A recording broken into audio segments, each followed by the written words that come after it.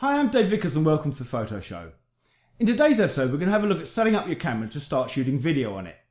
Now I just want to say before we start that I'm not a videographer. I shoot videos for YouTube, but my main skill set is as a stills photographer.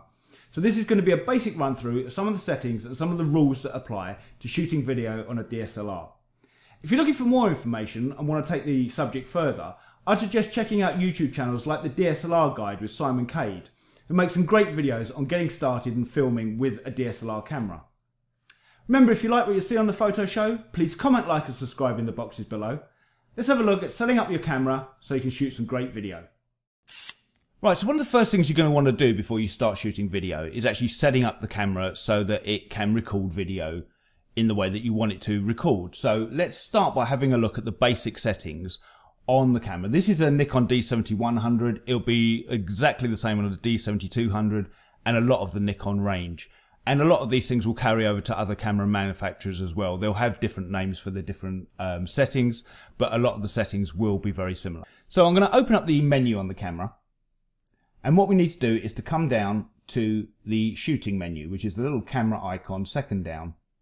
And if we come across into here, we've got two choices. Because it's right at the bottom, you can either scroll all the way down through the menu like this.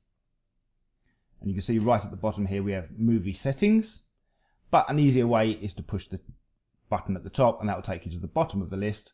And there where we have movie settings. So this is where we want to start setting our camera up so we can get round to recording video with it. So we're going to press OK. And as you can see here, we've now got four options within the movie settings. We have frame size, frame rate, movie quality, microphone, and destination. So let's start with frame size and frame rate. Let's click into that menu. And you can see now we've got different options for the frame size and frame rate within the camera. Coming down to the bottom here, we have 1280 by 720. Now this is not full HD. It's what they used to call HD ready, or just standard HD. So it's a high definition size, but it's not full HD. And you can see here we've got two options with this. We've got 50p, which is 50 frames per second, and 60p, which is 60 frames per second. And this refers to how many images are recorded for the video within 1 second of time. So 50 frames per second, 50 frames will be recorded for 1 second of time, 60 frames per second, 60 frames will be recorded for 1 second of time. Now these are quite fast frame rates, but the idea with the 50 and the 60 frames per second is that you could shoot slow motion action with it.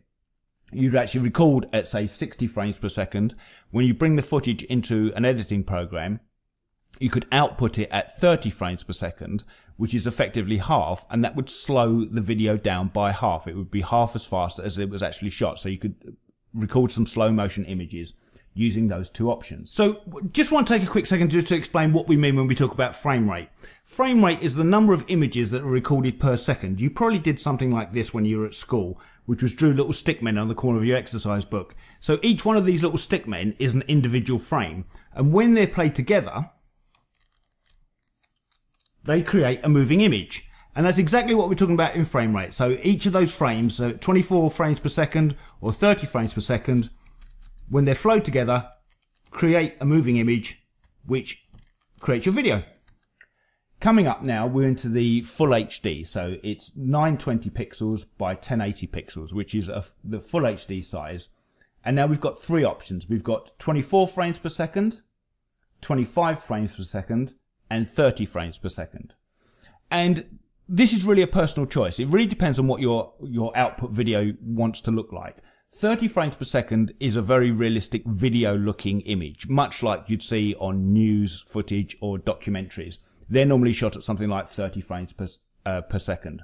Whereas 25 and 24 frames per second are much more cinematic. They're a slower frame rate, which gives a slightly smoother looking image, much more like you'd see in a movie rather than on a TV documentary or news program.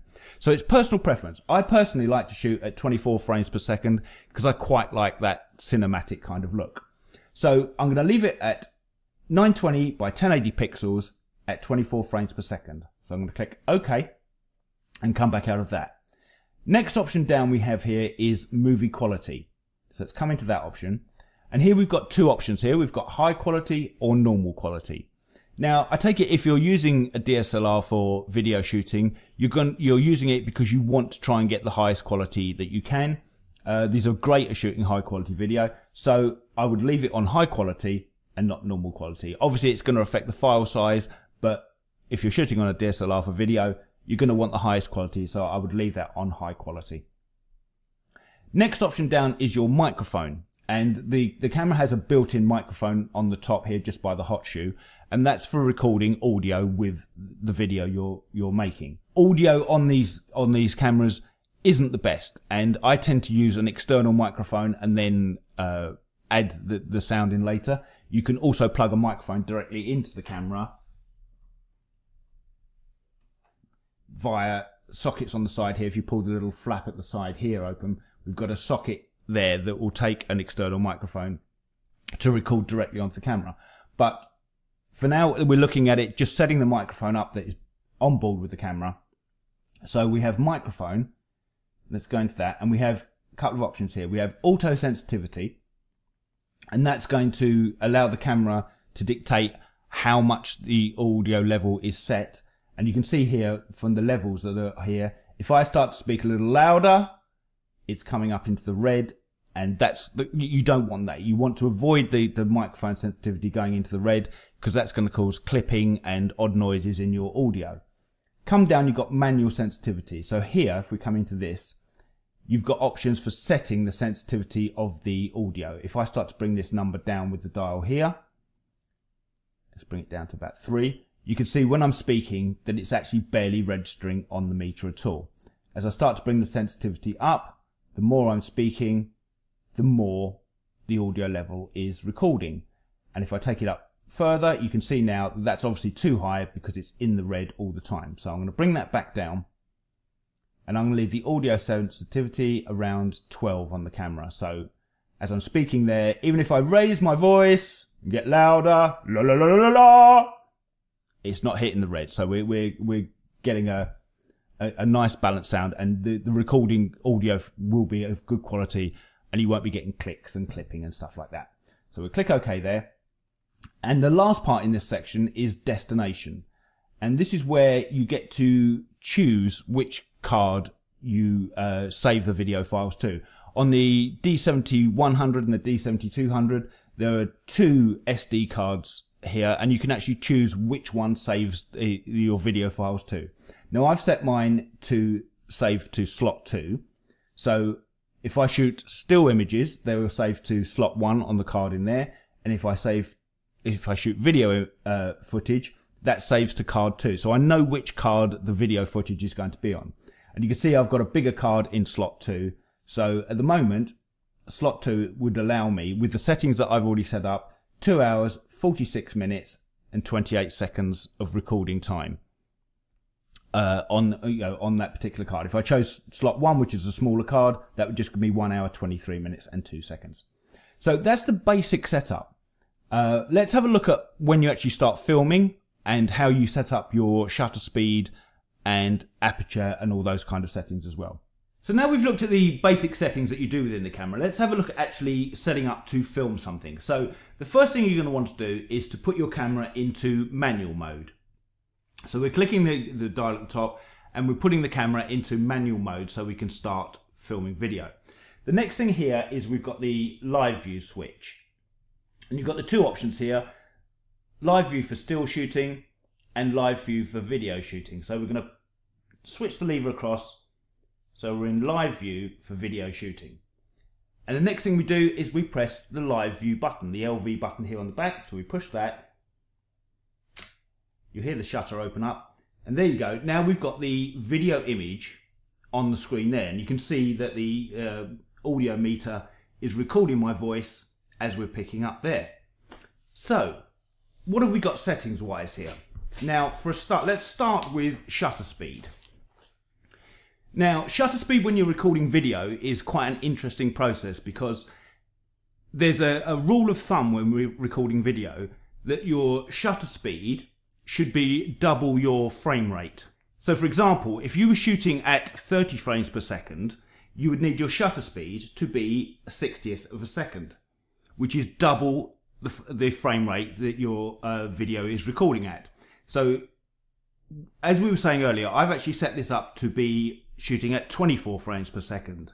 So I need to adjust my shutter speed first off to be as close to that. And there isn't a 48 on the shutter speed. So the closest we're going to get here is 50. So I'm going to use the dial on the back here to dial back down to be 1/50th of a second. Okay, so I've now set my shutter speed to be 1/50th of a second. So the next thing we want to look at here is our aperture, our f number.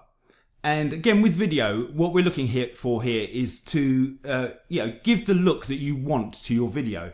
Do you want a shallow depth of field to the video, or do you want a deep depth of field to the video? So let's have a look at setting the aperture up. The one downside with the D7100 and the D7200 is you cannot adjust the aperture while the camera is in live view. So you can see at the moment I've got the aperture set at f4.5. So let's say I want a shallower depth of field. I want this to maximize what we can do with the lens. So we're going to set the aperture at f2.8. So unfortunately, I'm going to have to take the camera out of live view and adjust the aperture on the top using the front dial down to 2.8. So now I've adjusted that, I'm going to put the camera back into live view. And we can see now that we now have the shutter speed set at 1/50th of a second and our aperture set at f2.8 to give a nice shallow depth of field. So really, they're quite limiting factors here. Your shutter speed is going to have to be double your frame rate. So that's tying you in there to either 50 frames per second or 60 frames per second, depending on which frame rate you're shooting at. Your aperture is going to be set to the way you would like your image to look, whether you want a deep depth of field or a shallow depth of field. So the only option you're left with now, as far as adjusting the exposure of the image, is to adjust your ISO. Now at the moment this is on ISO 160.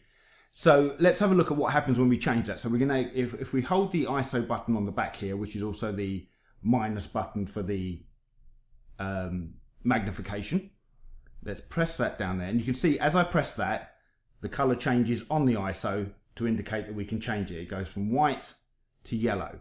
So now using the back dial while holding that in, I can now adjust the ISO on the camera. As you can see, as I come up, the image is getting brighter. And obviously that's overexposed. So let's come back down so we've got an exposure that we're happy with.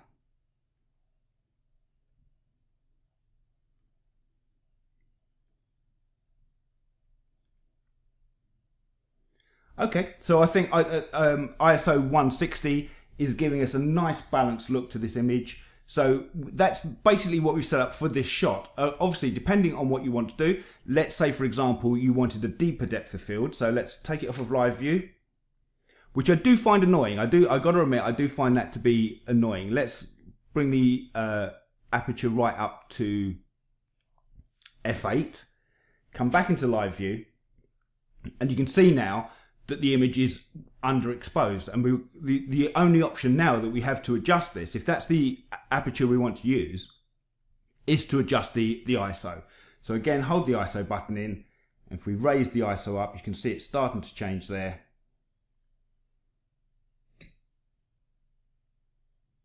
And around ISO 640 now, we're getting a similar image to what we were before. So I'm going to go back to 2.8 and we'll move on to looking at focusing your image.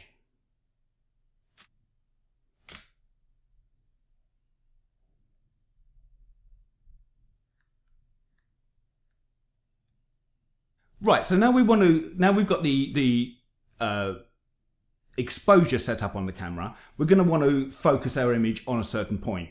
And when you're in live view here, you can see we've got the red square here, which is picking where our focusing point will be. So let's say we want to focus on the white flower on the end. I believe it's a lily. So using the dial on the back here, I've now moved the focusing square to be on the white flower there. And I'm going to half push my shutter so that it now focuses on that. And you can see now that's gone green, and the point of focus now is on the white lily there. If we bring the focusing square across and bring it to this rose here, you can see now the focus point is on the rose there. So that's how you pick your focusing point, and that's where you're going to choose where you want your focus to be. What I would suggest now with video is that once you've picked your focusing point, is to now take the camera off of autofocus and put it into manual focus. So now that your focus is locked and it's not going to be constantly moving and making your video look untidy by the fact that it keeps refocusing.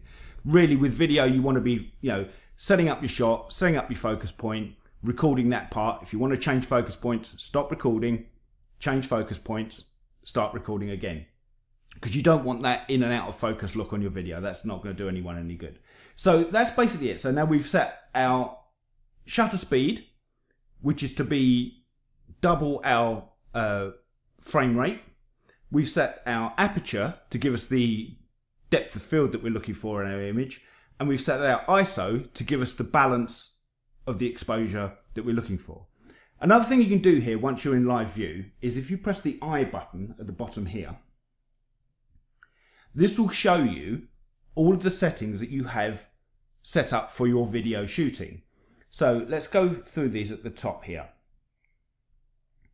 So at the top here, it's DX. So that's showing the image area. That's showing that this is using the full size of the APS-C sensor to record the image. If we press OK, we've got the option here to use the crop factor, which is 1.3 crop. If we press OK on that now, the image will now close in,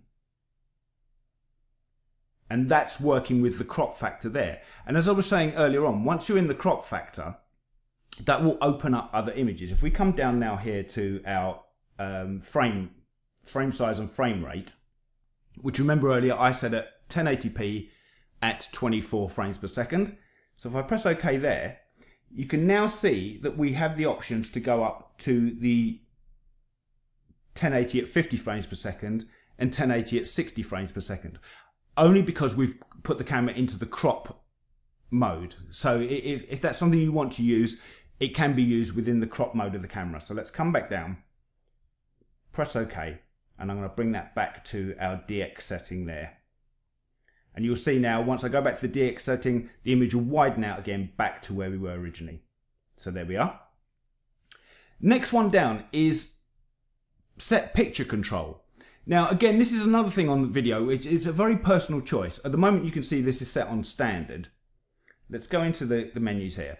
And this is basically giving you picture control over certain areas of how the image looks, whether it's, if I move across in the standard there, it's giving you all of the different options there, whether the brightness of the image, the saturation of the image, the RGB state of the image, and you can see on the standard setting that's all fairly normal there. So if you watch now, as I come down to the next setting, which is a neutral setting, hopefully this will show properly on the camera here, that it's actually changing from quite a saturated image to quite a flattened out image. On the neutral settings, let's go into that.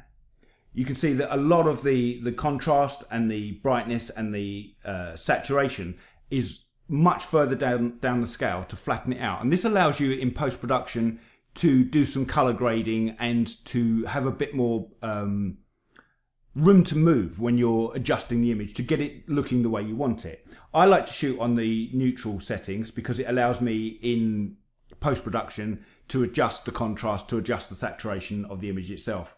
Coming down again, next you have vivid, and you can see there that that's really punched the colors through. And if we go into that, you can see that it's moved up a lot of the settings there from the standard and the neutral. Next one down is monochrome. So this will shoot purely in black and white. Again, this is something I'd recommend doing in post-production. I would shoot in one of the color settings and adjust it to a monochrome within the editing suite. That way you've got both choices. If you film it in monochrome here, it will be purely a monochrome image when it's outputted. Next we have portrait, which again, like in the camera settings, will give a nice saturation for skin tones. And lastly we have landscape, which again will saturate the colours so that you can have different vibrancy within your footage. But I like to set it on neutral. But again, it's entirely your choice. Standard will give a really nice looking video. Neutral will give you a flatter looking image that you can work with in post-production. So click OK there. Coming down now, next option here you have is monitor brightness, and this will obviously, as the name suggests, brighten your monitor up or darken your monitor down. It won't have an effect on the finished video image, but it will, if you're in bright sunshine and you need the monitor to be a little bit brighter because you can't see it, you can adjust it there so you can see that. Next one down is giving us our frame rates and frame sizes. As we were saying earlier on, you've got the different options here. I'm shooting it at 1080 by 1920 at 24 frames per second. Next one down is the movie quality. We were looking at that earlier on. You've got the option there of shooting high or normal. That's in high. And next one down, you have the microphone sensitivity. And as you can see there, we've got the microphone riding there, showing us what our microphone sensitivity is. And you can up it that way to get a stronger signal, or bring it down that way to get a lower signal. And finally is the destination. That's which card the files are being saved to. So that's with the I button there. So we push the I button back and we're now back to our standard settings. The other options you've got when you're shooting video is using the info button at the bottom here.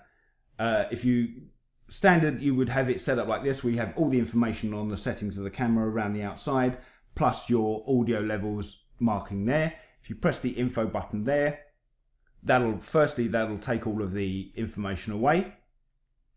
Secondly, that will put up a grid, so you can use it for composition, your rule of thirds, giving you a composition grid.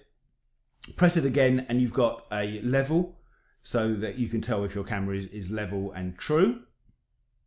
And push it again and we're back to the standard view there. So now we have our shot set up. We've got our shutter speed set at twice the frame rate that we're shooting at. We've set the aperture we want to give the look of the video we're trying to shoot, and we've set the ISO to help set our exposure. The only thing now we need to do is to start recording. So to start recording, you press the little button on the top of the camera with the little red dot on it next to the on-off switch, and when you push that, you can see now that we have a flashing red symbol at the top here indicating that we're recording. And we've also got a countdown timer here, which is telling you how much time you can record video for. One of the downsides of shooting on a DSLR is that you have a limited recording time. On this camera, it will record for 20 minutes before you'll have to stop the camera and start recording again. But that's it. Push the button on the top, start recording, record your footage. When you want to stop recording your footage, press the button again. And there we've stopped the recording of the video. So that's a basic rundown of the settings and some of the rules you need to know for shooting video on a DSLR. I'm just going to finish this off by saying I think there are pros and cons to filming video on a DSLR.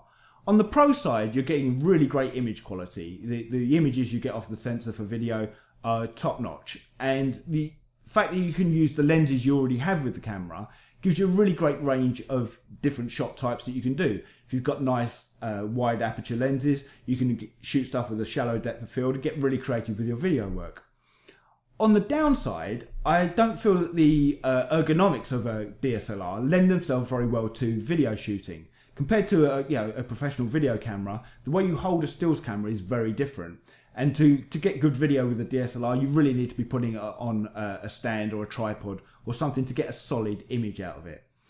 The other problem I find with shooting with a DSLR is you're going to have a limited shooting time. Because of a weird thing with the tax laws in Europe and the United States, cameras are either taxed as a video camera or a stills camera. And for your DSLR to be taxed as a stills camera, they have to limit the amount of time it can record for in video. So for example, on Nikon cameras it's about 20 plus minutes, and on Canon cameras I think they go up to about 30 minutes recording time. So you can only record that length of time in one file. After 20 minutes of recording time, you're going to have to stop the recording and start a fresh recording file because of the tax laws in each country. But let me know in the comments below, do you shoot video with your DSLR, and are you happy to work around the limitations that it has over the image quality that you're going to get? So I'm going to leave it there. I'm Dave Vickers. This is The Photo Show. Thanks for watching. See you next time.